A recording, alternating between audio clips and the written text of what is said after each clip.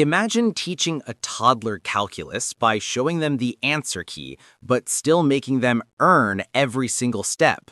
Sounds impossible, right? Well, Google just did exactly that with AI. And honestly, it's kind of terrifying how well it worked.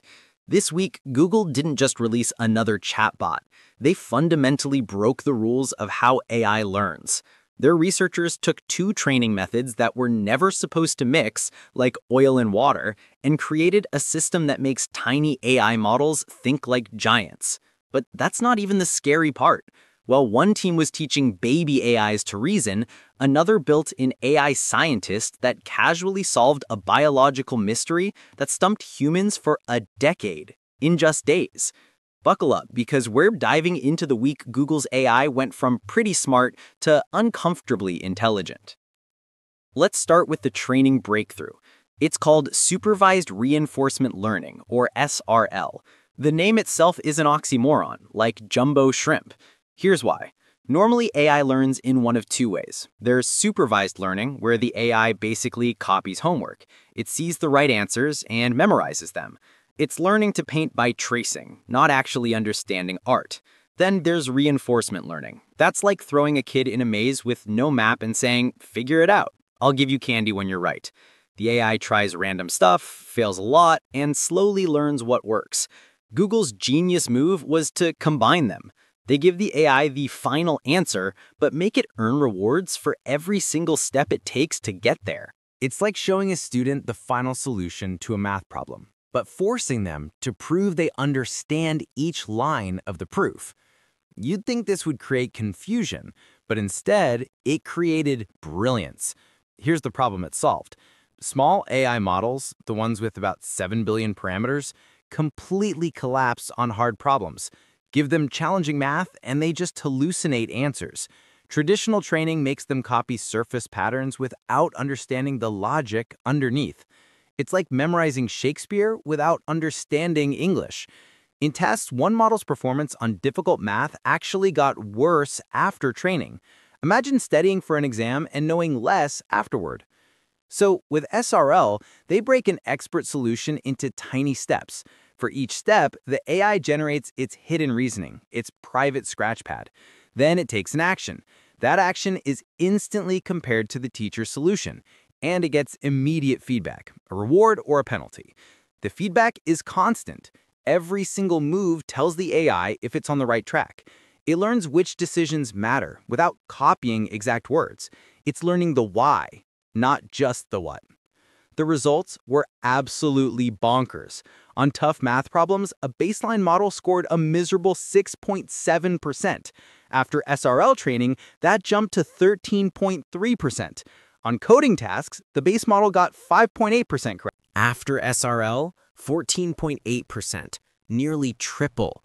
This tiny model now solves problems that previously required massive AI systems, and it does it with stunning efficiency. But as I said, that wasn't even the scariest part. While that was happening, another Google team unleashed an AI co-scientist on a decade-old medical mystery.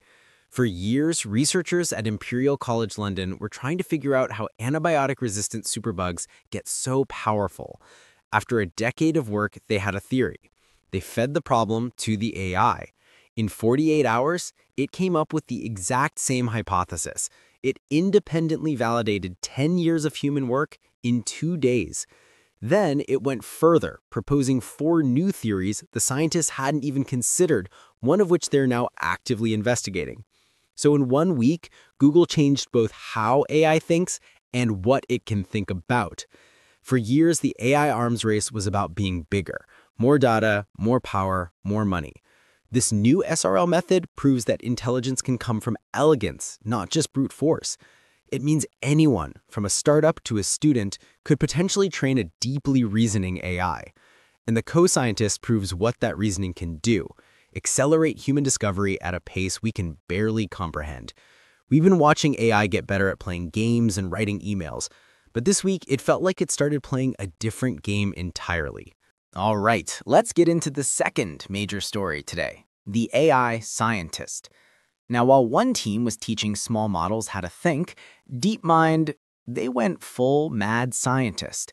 They built an AI that actually does science. I'm talking publishing papers, solving mysteries that have stumped researchers for a decade, discovering life-saving drugs, actual science. They call it the AI co-scientist, and it's built on the back of Gemini 2.0. But get this, it's not one single AI. It's a team, a committee of AI agents where each one has a specific scientific role to play. There's a generation agent. Its job is to brainstorm wild new ideas. Then a reflection agent comes in and tries to poke holes in those ideas, like a skeptical peer reviewer. A ranking agent forces the best hypotheses to compete in a tournament of ideas. An evolution agent takes the winning concepts and merges them into something even stronger. And finally, a meta review agent looks at the entire process and figures out how to make it better next time. The humans, they set the goals and provide a little guidance, but the AI does the heavy lifting, the reasoning. So, does it work? Let's look at the breakthroughs. First experiment, find new drugs for liver fibrosis. This is a deadly disease, a scarring of the liver that humans have struggled to treat for decades. The researchers gave the AI one simple prompt, and then they stepped back. The system processed thousands upon thousands of research papers and came back with 3 specific drug candidates. And not just the drugs, it told them exactly how to test them. So, the researchers did, using miniature lab-grown human livers. The results were stunning. 2 of the drug classes worked beautifully. One drug in particular, called vorinostat, which is already FDA approved for cancer, it didn't just stop the scarring. It actually boosted the growth of healthy liver tissue. The lead researcher, Gary Peltz from Stanford, was floored. There are over 180,000 scientific papers on liver fibrosis. Out of all of them, only 7 even mentioned vorinostat, and most of those were totally irrelevant. The AI found the hidden connection almost instantly. For comparison, Peltz also tested 2 drug targets that he and his human team had selected, targets with way more literature supporting them. Neither one worked. The AI's picks won, hands down. Second experiment, a biological mystery a decade in the making. For 10 years, researchers had been painstakingly figuring out how certain genetic elements hijack viruses to spread between different species, a process they called tail piracy. They took all the data they had before they made their discovery, fed it to the AI, and asked it the same question they started with 10 years prior. The AI came back with 5 hypotheses. Its top one? It was exactly the tail piracy mechanism, the same conclusion humans took 10 years to reach. The AI got there in a few days. So we have to talk about the uncomfortable truth here. An AI just did in days when it took a team of human PhDs a decade to accomplish.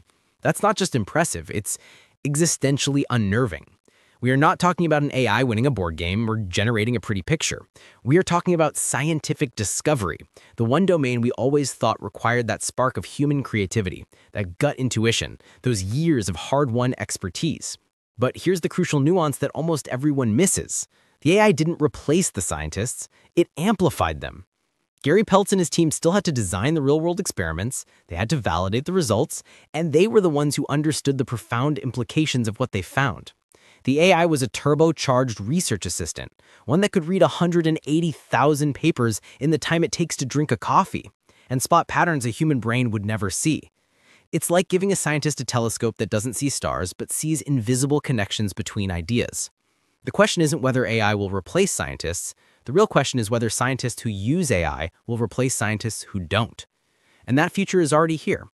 Peltz's lab is using the system right now for drug repurposing and genetic discovery.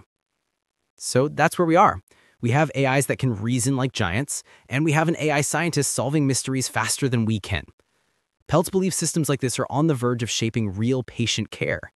But if an AI can solve a decade-old mystery in a matter of days, how long until it starts making discoveries that we, its creators, don't even fully understand? Are we watching the birth of true artificial intelligence? Or is this just the world's most impressive pattern-matching machine? Let me know what you think.